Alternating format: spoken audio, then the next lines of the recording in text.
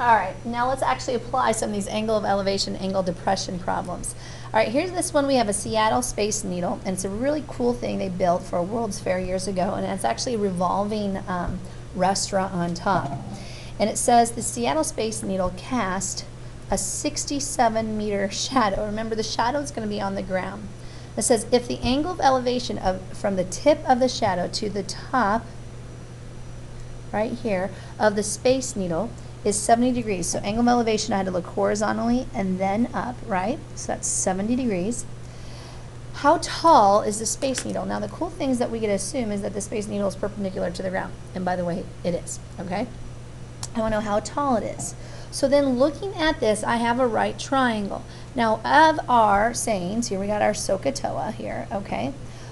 What two sides do we have? We're going to have our opposite and our adjacent. So which one of our three ratios am I going to use?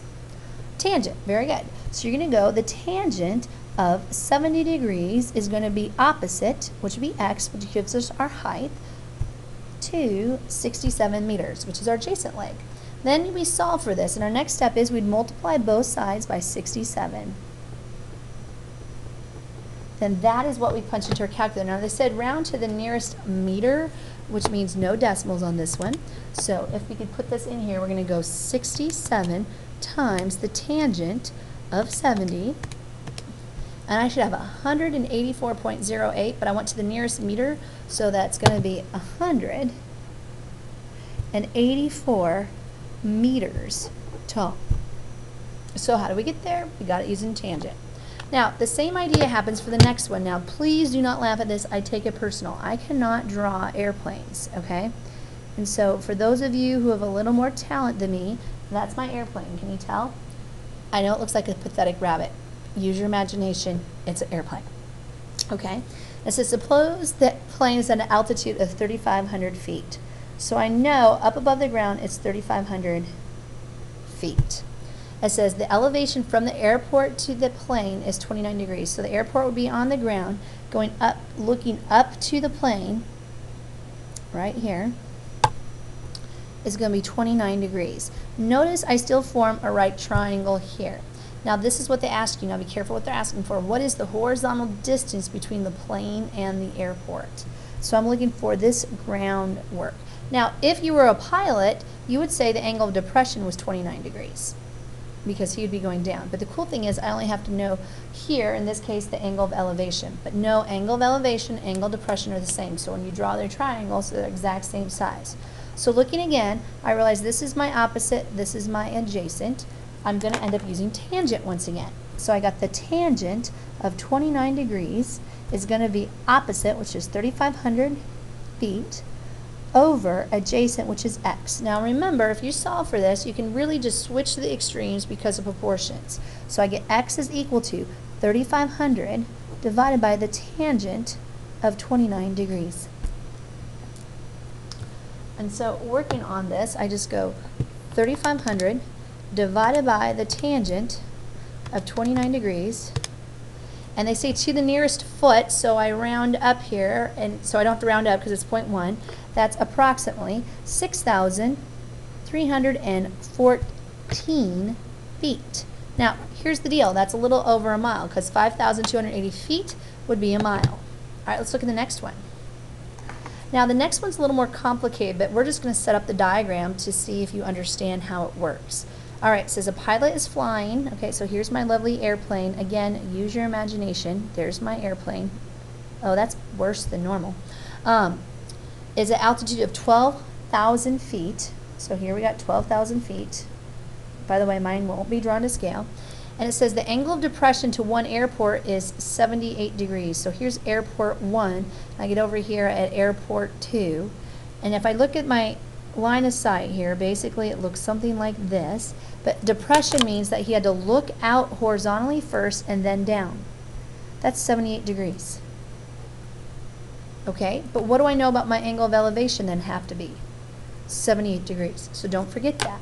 And then again, he sees another airport that would be about 19 degrees is its angle of depression. So right here is 19. Well, again, if I extend this, don't my angle of elevation and angle of depressions have to be the same? And so this would be 19 degrees. So now let's think about this for a moment. What they're asking says, what is the distance between the two airports? So I want to know what this is. What in the world am I going to do? And I like how one of you answered this in class. You just find the length of the side for each of the two triangles, the small triangle, the big triangle, and take their difference. And you're exactly correct. So all you'd have to do is set up two tangent ratios again. Like I would want this one to be x, and I'd probably call this whole thing from here to here y.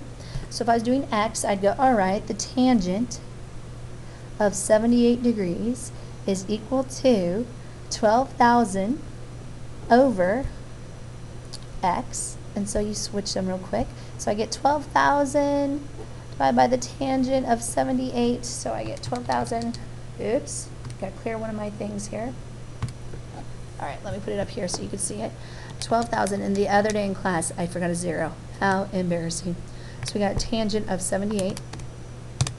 Okay, and so x equals 25. And let's just give several different decimal points here. So we go 6.8. And say, and that would be in feet, I do believe. And then we have to do the same thing again now for this angle. We're going to call it y. So I get the tangent of 19 degrees this time. It's still going to be 12,000 feet over y. And then I just flip-flop them again. And it better be longer because it's further away. So I go again, and I'll just go 12,000 divided by the tangent of 19. And that one is basically 34,850.53. And we're going to subtract what we had earlier, which is going to be 2,550.68. And we get approximately the distance, which is the difference of the two, y minus x, is going to be 32,300 because it says to the nearest foot. So we'd actually have to round that up one because it's 0.8. I don't know if you guys can see that a little bit better. There you go. Round it up one. So it'd be 32,300 feet. So hopefully that's kind of helpful. Now let's get this last example down. This last example, I want to ask you, what angle are you working with? Angle of elevation or depression in this case? In this case, this should be an angle of depression. But I know it's congruent to my angle of elevation. So I'm plugging that in, that's 40 degrees. Something like this would be used like if you're looking for the distance, like if you're hiking down a mountain, or like if you're trying to find the slope of a ramp, something kind of unique like that. Or maybe you're like in an air balloon, floating away, and you know how high you were. And we're going to still solve for x. Looking at this, this is my opposite. This is my hypotenuse. I'm going to use sine this time. So I got the sine of 40 degrees is equal to opposite over hypotenuse, flip-flop. So I get the sine of 40 degrees. I want this to the nearest tenth of a unit, so there's a decimal spot on this one. So 500 divided by the sine of 40 should be 77.9. So 777.9 meters. All right, guys, I hope this helps you with this problem.